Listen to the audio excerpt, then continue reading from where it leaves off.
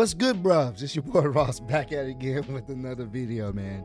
Yes, my voice is gone, but man, we had a good time on the live stream reaction. You know, the show ended off pretty good, or it was a pretty good show if my voice is gone. Shout out to everybody that was in the live stream tonight. We appreciate you guys. Shout out to everybody in the UK. You know, you guys were amazing, bruvs. You guys did your thing, and we really do appreciate the energy you brought the entire show. I'm gonna give my thoughts and opinions on Money in the Bank this year, and I enjoyed it definitely for the most part. There was a lot of good things in comparison to not so many good things. We're gonna talk about things that happened, where things could possibly go. So you're gonna have to bear with me. My voice is gone, bruv, but it's okay because we're gonna get through this. All right, let's start with the men's Money in the Bank ladder match. Ricochet, Shinsuke Nakamura, LA Knight, Santo Escobar, Butch, and Damian Priest, Logan Paul, all competitors in this match. And we knew who was the overwhelming favorite in this match. It wasn't even close. LA Knight was the biggest fan favorite in this entire match. Anytime LA Knight was fighting somebody, they were going to get booed. Didn't matter if it was Ricochet, didn't matter if it was a babyface, didn't matter. They were going to get booed. Whatnot. And Logan Paul was the most hated man in this match. No one wanted him to win. Soon as he came out there, just a course of boos. When he got in the ring, he was the last person to get in the ring. Everyone surrounded him, and they just started giving him the beats. Beautiful sight to see. Threw him out the ring and started fighting amongst each other. Anytime he would get back in the ring, try to get some offense, that's when pretty much they would jump him again and get him back out of there, man. I'm not going to go through every single spot. This was a fun match. The crowd was hyped. Crowd was definitely pro Butch at some of the moments, at some of the points. It was great. I do want to talk about this one particular spot. This one spot. We got to give kudos to Ricochet. Ricochet actually damn near was like the MVP of this match. He did like a springboard launch onto, I think Butch, I forgot who Butch had in like a chokehold. He had somebody in the chokehold. I think it may have been, I'm not sure if it was Logan Paul or not, but the ladders were set up. I forgot, you guys know. The ladders were set up where the ladder's in the middle of the rope and it's connected to the ladder that's in the middle of the ring. And Butch was choking somebody laying on the ladder. Oh, whatnot. He's just choking them out. And all you see is Ricochet do a springboard flip onto both men. Beautiful spot. And I want to, once again, I got to say Ricochet was definitely MVP of this match, because there was a very big spot where pretty much you have Ricochet and I believe you have Ricochet and Logan Paul on the ladder trying to fight to, you know, get to the ladder or to the briefcase. And I believe LA Knight ends up pushing them. Now, I don't think they were close enough to the ropes, because it turned into a botch, because when they fell on the ropes and they're holding each other. Ricochet is trying to still balance on the ropes, because they were supposed to probably springboard off the rope. And then there's two tables that were set up outside of the ring area. So obviously they were supposed to probably fall on the rope, springboard, and maybe fall through the table. But they were teetering, and kudos to Ricochet for still getting Logan Paul, and he was still able to flip them over onto the tables, through the tables. He ended up low-key saving Logan Paul there, because once again, kudos to his amazing balance. He was able to save that botch, and they still went through the table and looked brutal. I believe Logan Paul was cut up. And that's when you kind of knew whoever was going through that table spot, they were going to be out the match. And Logan Paul and Ricochet were both out the match at that point, which a lot of people were happy about. A whole bunch of holy shit chants, because that was insane. Once again, Ricochet, very fantastic in-ring competitor, being able to save that botch and turn it into a holy S moment. It was amazing. So at this point, LA Knight is doing the run. He's and throwing people out the ring. He's knocking people out, you know what I'm saying, out the ring. It looks like he's about to win it. The crowd's going crazy. I'm going crazy. I'm like, oh, he's about to do it. Then Damian Priest comes out of nowhere, throws him off the ladder, and Damian Priest is your Money in the Bank winner. And I'm going to be honest with you, I'm not upset with that. I didn't want it to be Logan. I would have loved it to be LA Knight. I think a lot of us wanted it to be LA Knight. But Damian Priest winning, it's not bad. It is not bad at all because of the story they can tell with that. And they're starting to plant those seeds. We're going to get into that match later on, if you know what I'm talking about. But overall, this was fun.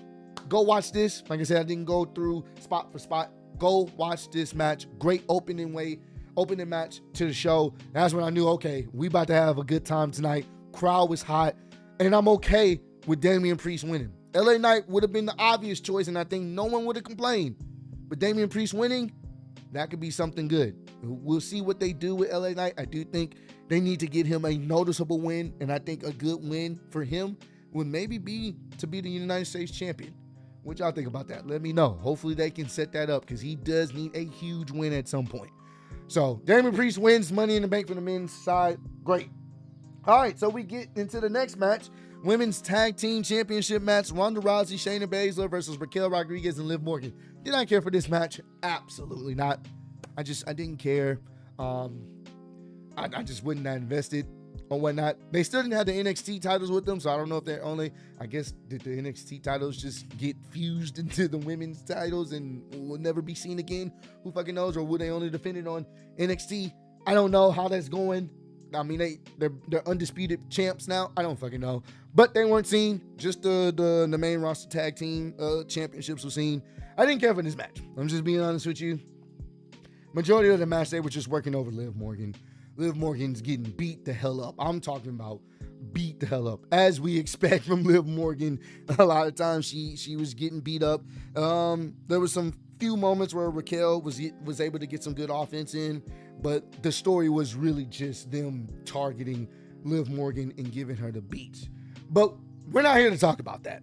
I think most people are here to talk about the surprising swerve that came out of nowhere and Shayna Baszler blasting Ronda Rousey in the back of the dome piece as she's about to go finish off Liv Morgan. She, out of nowhere, she tags herself in. Shayna Baszler just hits her in the head and then starts giving her the beats out of nowhere. Crowd is shocked. Everyone's shocked. Liv is shocked. Ref is shocked. And then she just walks out. And then Liv goes for the pin. Gets the 1, 2, 3. And we have new women tag team champions in Raquel Rodriguez and Liv Morgan.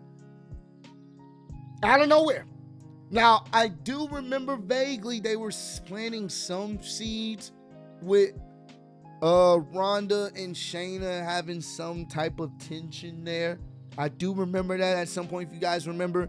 But I think Shayna ended up getting hurt or something like that. So they had to derail that. And then they came back and then they went for the tag titles or something like that. Well, they ended up winning the tag titles. So they were like on good terms again. And I do vaguely remember that, but they haven't, outside of them teasing it months ago, they haven't really brought up any dissension between them. So it just literally, off of storytelling, it just came out of nowhere. She just said, you know what? I don't like you, Ronda. Cook Patrick. And then that was it. And you're just like, well, I'm for them feuding because I think a lot of us wanted them to feud. But we just got there so randomly.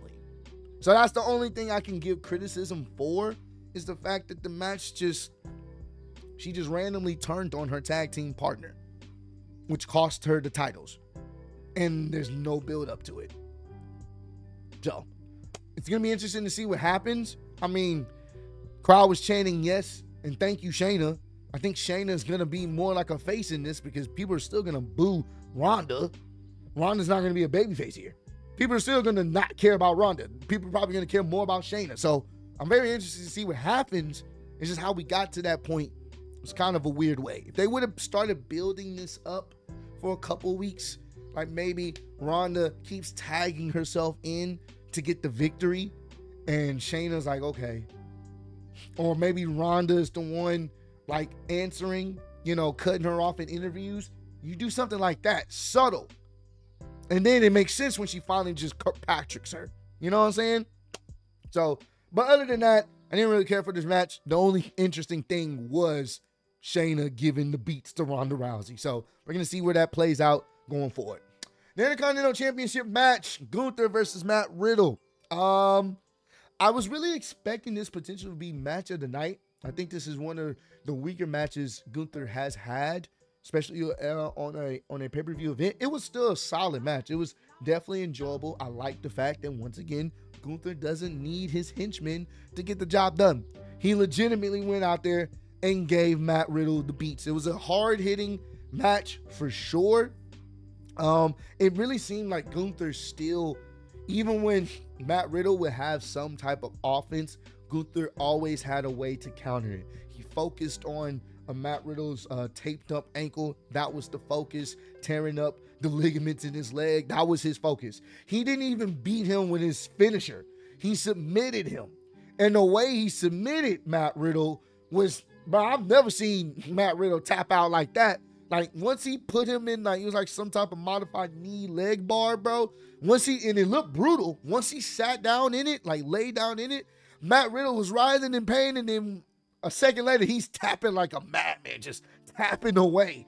And once again, the story was working on the injured leg, but he beat him clean. No help. He beat him. He submitted him at that. So that was a very interesting one. It was a decent match and, enjoyable for what it was. But I was just very surprised on, how fast Matt Riddle tapped.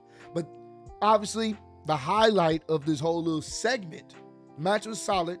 But hearing Drew McIntyre's music hit, and Drew comes out there to an amazing pop, amazing standing ovation, confirms that him and WWE has decided on some type of contractual agreement. So he's back. And boy, it was a beautiful moment to see. Crowd was very into Drew McIntyre. Drew walked right up to Walter. Gunther not backing down as I expected. He's like, you want to go or whatever? And I believe Gunther ends up shoving him or whatnot. And we get it going.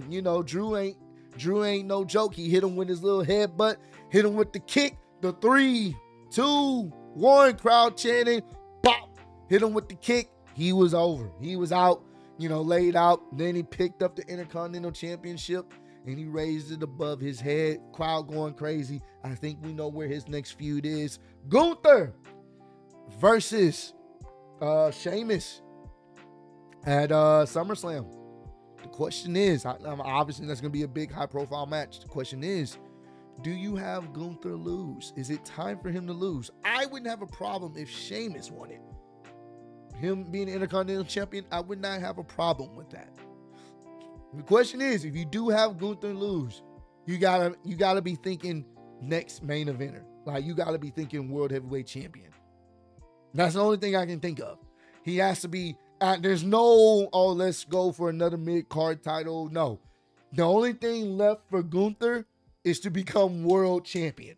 So we'll see how it's going to play out, how they're going to book it. Will he end up falling to Drew McIntyre at SummerSlam? But I do think that's going to be the match, and I do think that's going to be a real good match, and I'm looking forward to it.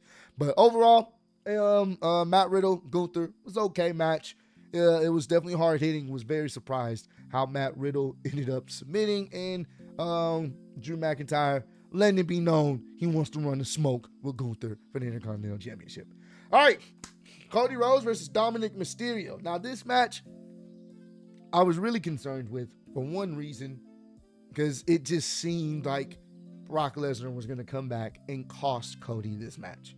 But surprisingly, that didn't happen.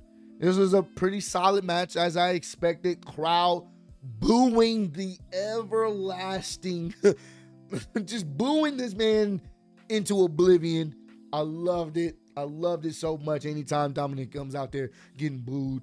Cody pretty much, as you expected, dominated, Dominic, no pun intended, at the beginning of the match, until there was some Rhea Ripley shenanigans, and then that's when Dominic was able to capitalize. He's a chicken shit heel. It makes sense. They were building up some good heat, but once again, I was not expecting this to happen the way it did.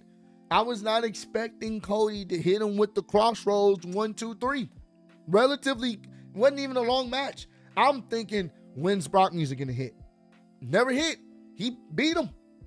Beat him clean. Well, I mean, obviously he's babyface, but there was no extra interference. It was a little bit interference with Rhea Ripley, of course, but he still beat him. 1, 2, 3. That was it. Crowd went crazy for Cody as you expected. And then that was it. No Brock interference, nothing. That was it. I was just like, okay. You know what I'm saying? Like, it was cool to have Cody on the show. I don't know if this needed to be at Money in the Bank, to be honest with you. The only reason why it made sense in my head, and I think a lot of people's heads, is because we're expecting Brock to come out there and screw over Cody to help Dominic. Obviously will get the assist off that. Because at the end of the day, on paper, we don't expect Dominic to win clean. We don't expect Dominic to, beat Cody in a sense, unless there's some help. And outside of Rhea, the only other help now I would think that would really impact the match would be Brock. But we didn't get that. Maybe we get that coming forward. I'm sure Brock will return and probably attack Cody at some point. So I don't know. We'll see how it plays out. But honestly, with the finish of this match, I don't think this shouldn't have been on the show. Honestly, probably could have cut this match, because this is a match you could have had on Monday Night Raw. In my opinion, it wasn't like a must-see. It was okay.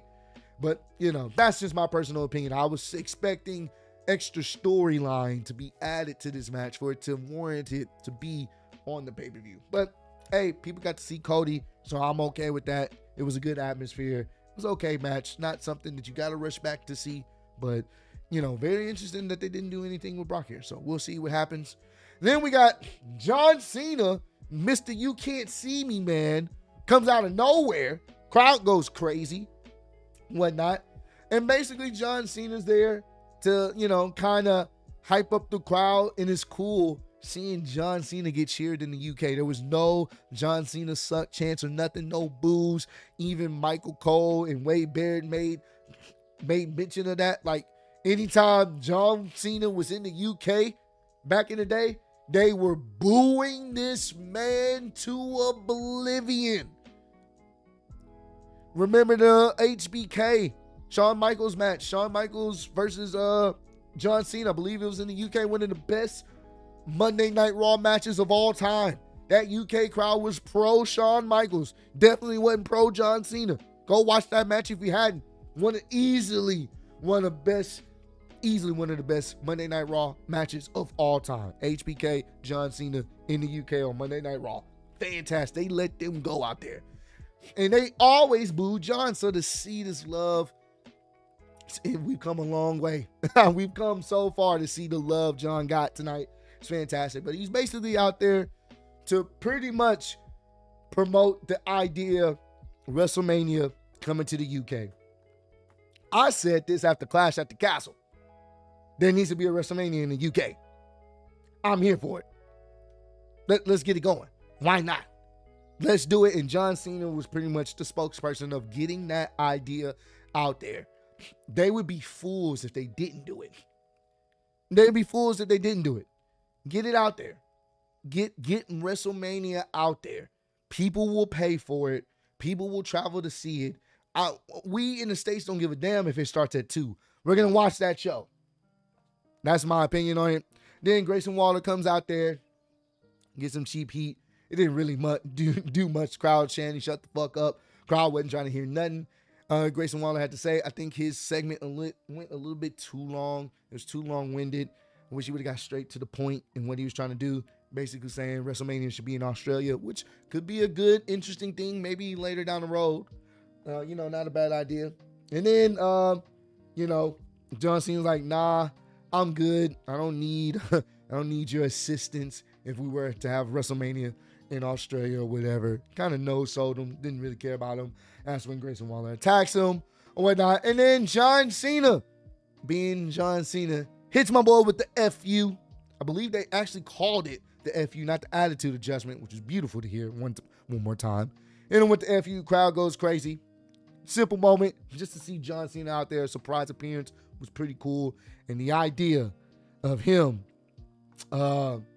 potentially, the idea of them having WrestleMania in the UK, come on, that's a moment I am hoping that they do. So we'll see if we can get that happening, guys. But dope little segment or whatnot to break up the pace of the show. Got the crowd definitely hyped.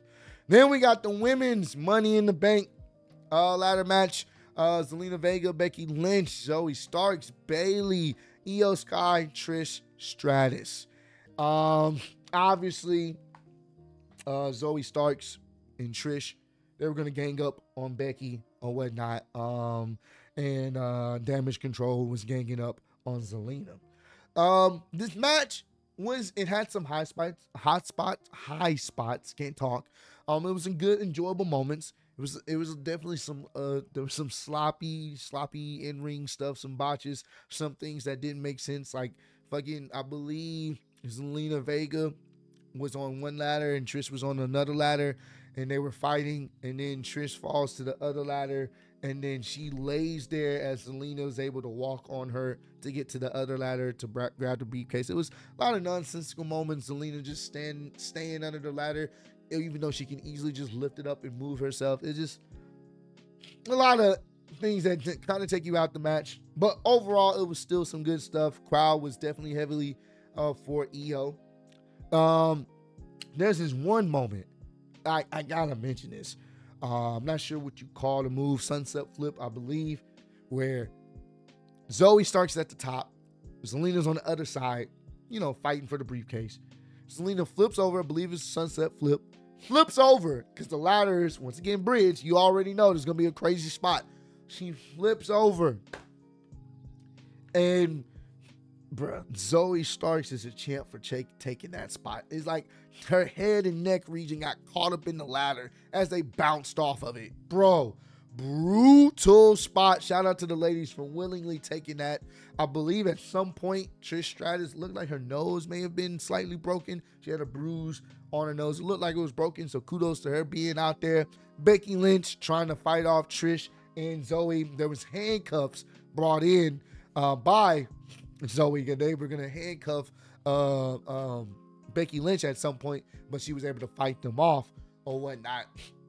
There was another stiff spot. Becky Lynch pretty much hitting her, I don't know if that's her finishing move or not, but she gets onto the table or whatnot. There's a ladder bridge to the table in the ring, the announcer's table, gets Trish and just slams her on her as she jumps off. It's the fact that the ladder didn't give and Trish just bounced off of it, spine first. I was like, ooh, that looked brutal. She damn near was taking out the match from that. That shit definitely looked brutal. But we got to talk about what we all was kind of expecting. So, Io is like the only one in the ring. She's climbing. Crowd's going crazy. And then all of a sudden, Bayley pushes the ladder, which causes Io to fall all the way out the ring. Crowd's booing. Bayley looked like I had no other choice. So she's setting up the ladder. That's when Becky comes out there. Becky still has the handcuffs, one part cuffed to her. So they're fighting on the ladder on opposite sides. Here comes Io.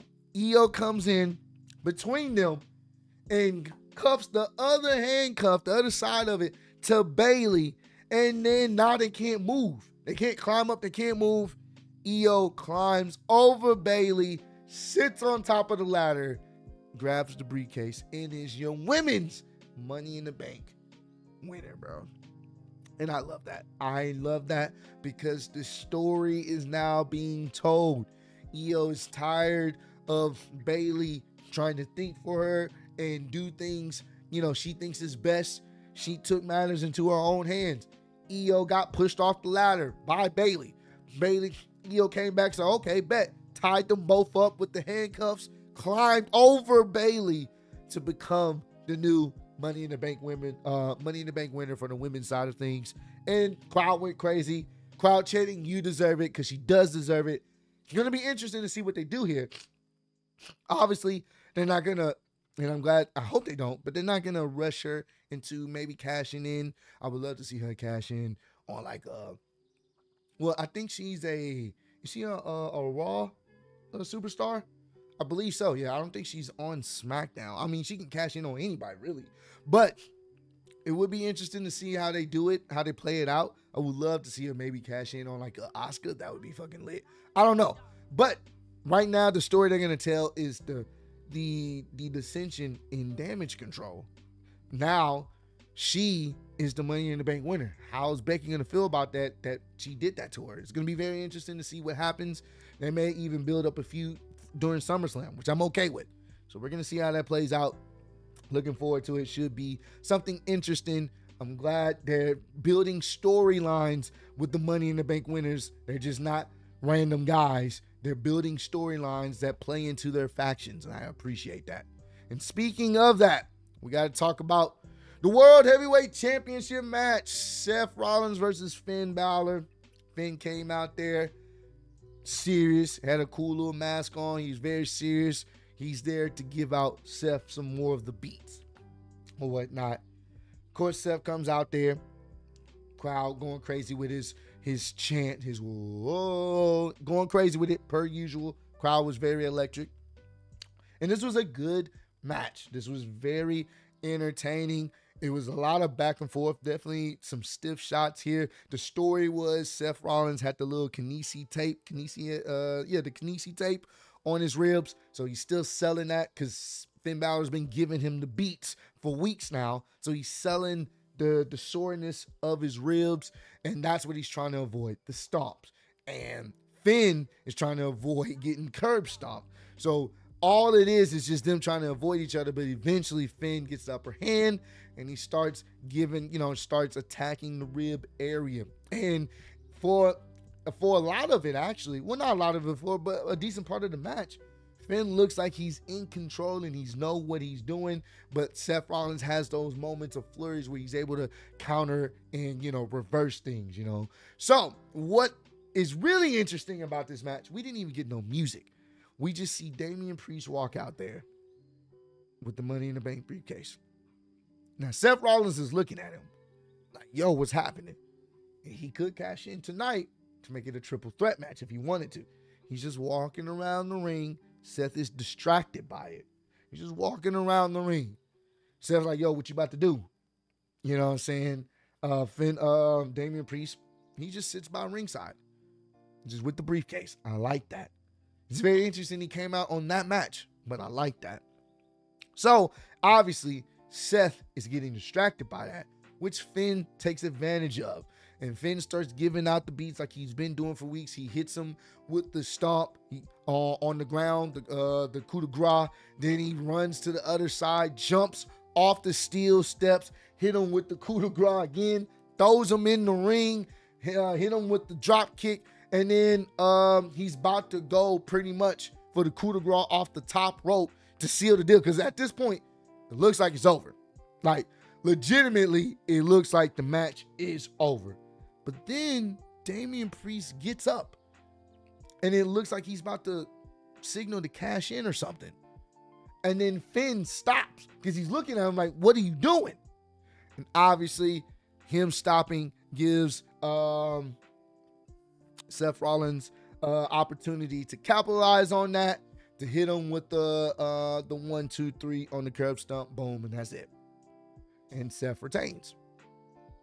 But the interesting thing is why Damian Priest caused that distraction, like he was about to cash in. And you can hear when Finn Balor comes to, you can hear him arguing with Damian Priest, bro, this has been 7 years in the making. What are you doing? Were you coming after me with that? Like, what are you doing? Damian's like, I was coming after him. Like, are you sure about that? Like, it's that dissension, and that's what I like. The story now is where do Damian Priest's allegiance, where does it lie? Because he's Money in the Bank now, winner. Was he going to potentially mess up this match for Finn Balor? He ultimately did inadvertently. So I like that. That was very entertaining. I like the story being told there. Definitely a good match. I enjoyed the match. It's going to be interesting to see what happens with Judgment Day going forward. And finally, the main event. Bloodline Civil War, the Usos versus Roman Reigns and Solo Sikoa. And I just must say, you guys in the crowd, you guys showed out. Thank you so much for making this main event that much better. You guys showed out. Fantastic. The entire match. That promo package was beautiful. Fantastic promo package. 3 years in the making. One thing I wanted to make mention is the fact that they said this on SmackDown. Jay said this. When's the last time you've been pinned? It's been 3 years, right? Same thing was said this time by Michael Cole on commentary. The last time Roman has been pinned was in 2019. He listed off the specific date. I believe it was sometime in December, obviously by Baron Corbin. There's a reason why they mention that. They don't mention that for no reason. That's when I knew, okay, we're going somewhere with this. They're telling a story with this. Atmosphere was great. Like, just them, their mannerisms, the way they're talking trash to each other before the match. The crowd is hype. Crowd is chanting, F you, Roman. The crowd is disrespecting Roman. I love it. Love it, love it, love it. There was a moment where Jay is about to get into the match. He gets tagged in. And then Roman gets tagged in. And then Jay takes off the finger tape. And then Roman starts taking off. It looked like he's about to take off his glove and stuff. Like, Jay rips off his shirt. Like, we about to get to the nitty gritty. That was a good moment. I was like, oh, we here for a fight. And then you can tell this was a personal feud because they weren't really going for pins early in this match. It's just to punish and hurt. And one thing I do appreciate about the storytelling in this match was the simple fact that the Usos, obviously being a great tag team, their moves were most effective when they were tag team moves, when they were doing the hidden tags, and when they were effectively working together. What was helping Roman and Solo, they know they're the powerhouses. So their job was to isolate. Just like in most tag team matches, you want to isolate the baby faces. But in this, they're so strong. Like Solo, they built up Solo as this monster of a human being that both brothers were having a hard time with him. And there was another good moment. They're planting more seeds where Roman wants to get tagged in. Roman's like, tag me in. That's what it is. Roman's like, yo, tag me in. And Solo, and it was funny because I think Jay was in at the time, and you can hear Jay, yeah, go listen to your daddy. Oh, that was such a good moment. And Solo didn't want to get tagged out. It was a nice little tension there. He ended up tagging, Roman ended up tagging in, but I like the seeds they're planting there. This was just a fun match, bro. This was just storytelling at its finest, the slow crescendo build. It was getting so damn good. At one point, it looked like maybe it was over. There was a situation, and this I got to talk about this pin combination because they mentioned this. Roman had tweeted out the WrestleMania where he pinned Daniel Bryan and Edge at the same time. The stack 'em, pin 'em situation. He was trying to do the same thing. This was off a combination of the spear and Samoan spike combo at the same time. I was like, oh no, the match is over, bro. I was like, oh no, this is it. This is it. They drag both of their bodies on top of each other. Roman's about to pins them 1, 2, and they both kick out. Crowd goes crazy. I go crazy. We also got to talk about another move that was beautiful, bro. And I think at this point, obviously, the referee always ends up getting injured in these matches. So he's out. But there, Roman's going for the spear. He didn't see the tag. and they both hit the double spear on Roman. It was such a beautiful moment. The match would have been over from there. Crowds chanting up to 10. It was great. Love that spot. So we have to also talk about, so at this point, chaos ensues. Okay, Solo is about to go rogue. Solo's trying to put Jimmy through the table. He lays him on the table. He's about to jump off, and then he just jumps off and falls face first through the table, man. Crowd goes crazy. Roman realizes he's by himself. He ends up getting hit with a super kick. Then he ends up hitting Jay with a Superman punch or whatnot. And we think it's over. We think it's done. He goes for the, I think he ended up hitting him with the spear. He ends up hitting him with the spear. And he goes for it. For the 1, 2, and Jay kicks out, but he hits him with a low blow at the same time. It was so beautiful. Roman Reigns' expressions throughout this match was beautiful. His frustration, he looked like he couldn't believe what was happening. Especially, once again, that Samoan spike combo with the spear. I got to mention that one more time because that was a beautiful setup. And when they both kicked out, Roman couldn't believe what was happening. And here, he kicked out but got hit with the low blow. Ref didn't see it, and he's just in pain. Once again, Roman's facials was fantastic this entire match. Even Paul Heyman's facials was fantastic. Solo tried to intervene. He gets kicked off for his troubles, and the CTE boys was back in full effect. They start kicking Roman's dome piece off his head. Just super kick after super kick. Roman's selling him. Then Jay goes to the top, hits the frog splash while Jimmy's watching for the 1, the 2, the 3. And Roman Reigns has been pinned by Jay Uso in the middle of the ring. The first time he's been pinned in 3 years. Go watch the match. If you haven't seen the match, my words won't do it justice. There's so much over the match. I'm skipping over because it was a lot happening. Go watch the match. This was 3 years in the making. It started with Jay, and Jay being the one to pin him again. I believe someone has said Jay is technically the first person to actually pin Roman Reigns in WWE when he was with the Shield. I'm not sure. Correct me if I'm wrong. Let me know. But it's still poetic that Jay, the guy that was the initial first member in the bloodline, the guy that's dealt with all the BS from Roman Reigns all these years, he's the guy to pin Roman Reigns. And it doesn't hurt Roman because Roman didn't lose to, some random. He didn't lose the titles. And it took a lot to beat Roman. He had to get hit with a secret low blow, multiple super kicks, and a frog splash. It took a lot to get Roman out, to get pinned. I'm here. Let's get it going. I'm ready for it. I think, honestly, the next match should be at SummerSlam. Jay versus Roman. I called it. Jay can be like, I pinned you. 1, 2, 3. I want a match at SummerSlam to end this. Or maybe they do something else. I don't know. Try to convince Solo to do it. I don't think it's still his time yet. Solo's not going to turn just yet. They're building on that. I think Jay being the one to say, hey, I beat you. I can beat you again, but this time for them titles. I think that should be the story. I think that should be the moment and what you can do there. Because Roman's about to turn it up. Because now he's gotten pinned. He's going to be pissed. He's going to get disrespectful.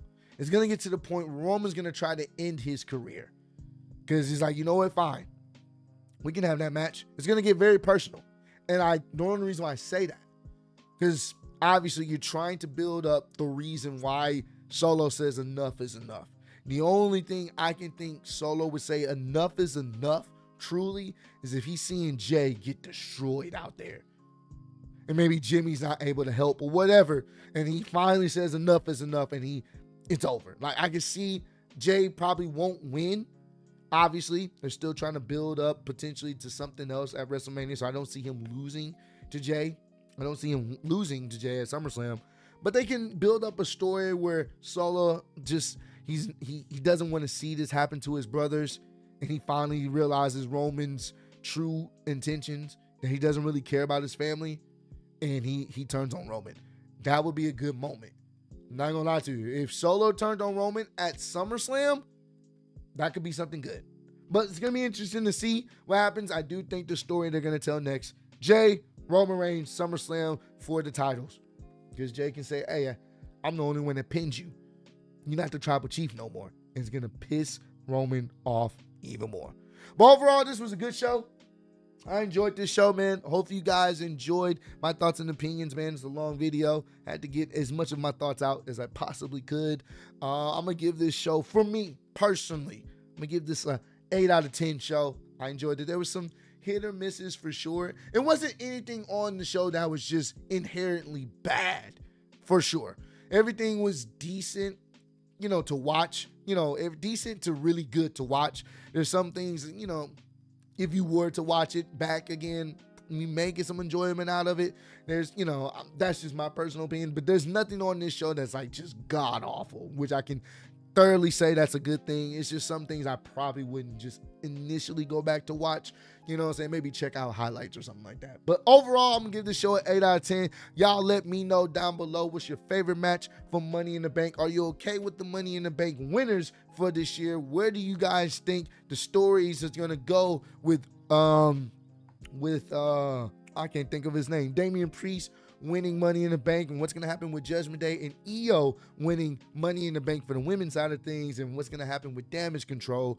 Also, what's going to happen with the Bloodline situation, how is that going to play out, and what was your favorite match from this show, and what you rate the show on a scale of 1 to 10. But I appreciate all the love and support you guys showing on the channel. Road to 150K, and I am still your undisputed YouTube wrestling champion of the world.